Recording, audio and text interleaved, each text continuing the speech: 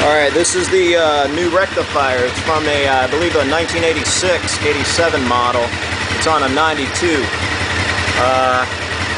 There's no harness on this thing. It's just wired up bare. Got a little problem here, and it's all twisted in different directions. It's not heating up. We're testing the voltage. It's stable. 14 volts almost, 13.84. It's not draining. It's working good. But it's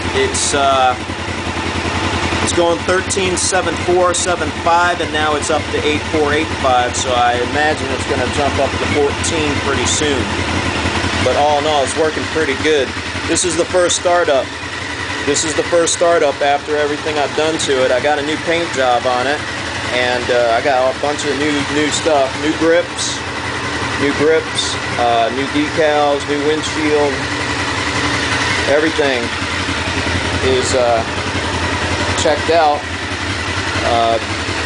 Fluid flush, brakes flushed, clutch flush. Turn lights are working now. It's unhooked, but it's working really good now. Before it wasn't working at all. No lights connected. New levers for the clutch. I got gold coming, and if you look right here, carbon fibers going on here because it looks pretty bad.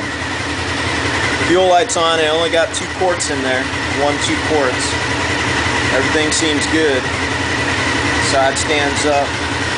Everything's carbon fiber reinforced now. Fairing should never break or have any issues. Everything was fixed. It's running good.